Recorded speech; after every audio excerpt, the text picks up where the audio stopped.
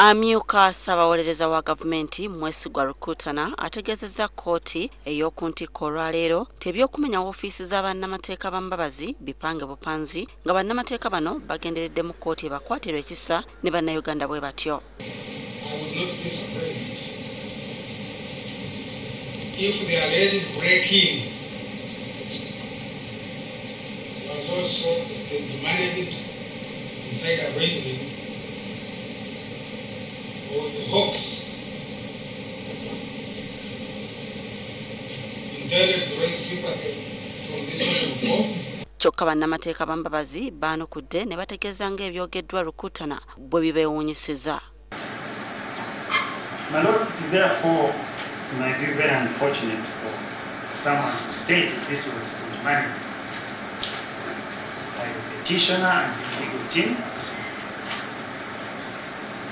because we have absolutely nothing to gain from such a process. Rukutana takomyawo wabula ajunguludde n'ebyogerwa bannamateeka ba Mbabazi nti abantu baabwe abalina okuwa obujulizi 20 baakwatibwa ab'ebyokwerinda ne batwalibwa ekireka kyako ku poliisi Nalufeenya ejjinja.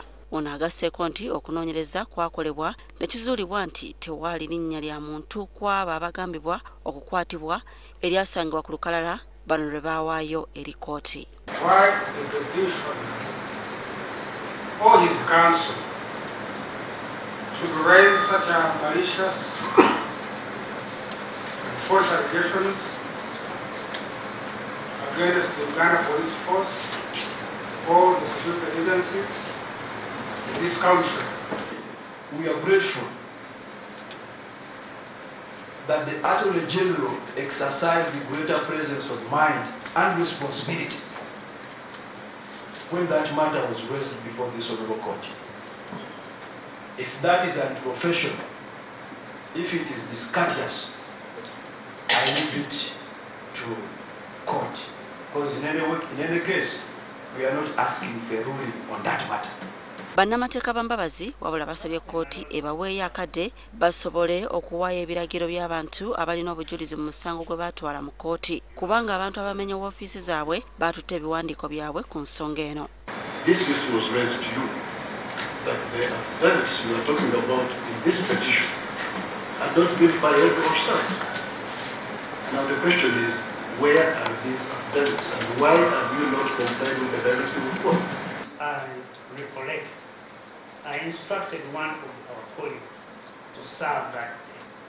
So I'm surprised that they were not served that day. But I did instruct one of my colleagues to serve. You undertook the court to file this petition. This is a very important petition, isn't it? It is, my It's a very important petition and you are a senior lawyer.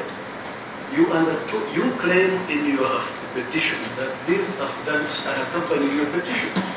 Bano baweereddwa okutuuka olweggulo lwaleero okuwaayo ebiwandiiko byonna ebikwatagana n'omusango guno omuli ebirayiro okuva mu bagenda okuwa obujulizi.